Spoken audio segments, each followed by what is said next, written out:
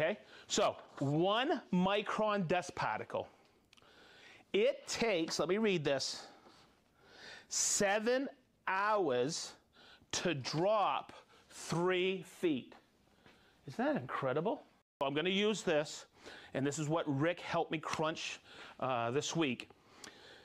Okay, so we'll pretend this is an 8-foot ceiling, and this unit here, because more airflow, okay, you'll get roughly 330 or 317 square feet, 8-foot ceilings. You'll get 10 rotations of air. Okay?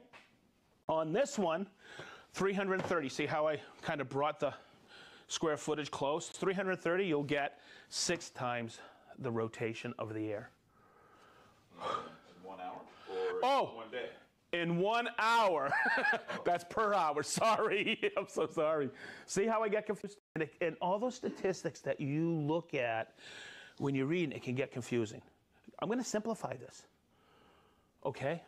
Watch. I'm going to cycle it on. And Chris, I want you to, I got the big light in there. Okay, the new light. I want you to focus in the back to see.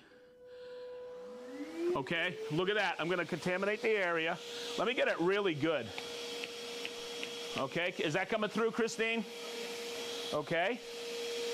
Now, see all that fine stuff in there? I'm going to turn on the CT. Watch over here, Chris. I'm going to turn it on with the force. Okay, and I want you to focus up here. This is really bad air quality. Okay, but now that it's cycling, you see it visually, how clean that's getting, right? Is that coming through, Christine? Okay, everybody see this?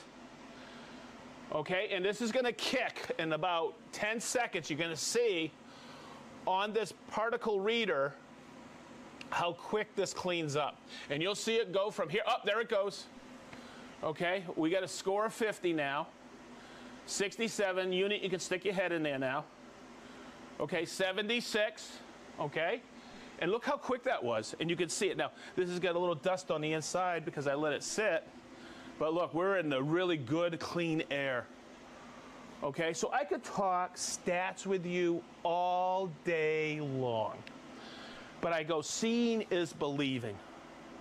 Okay?